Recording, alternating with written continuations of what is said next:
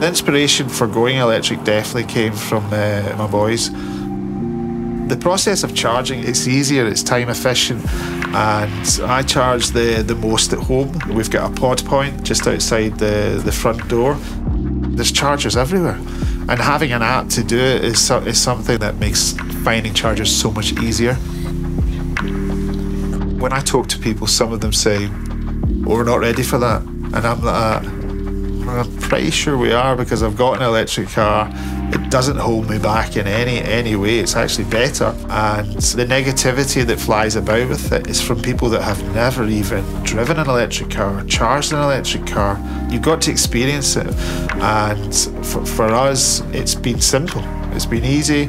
And they've just got to try it for themselves or even look into it.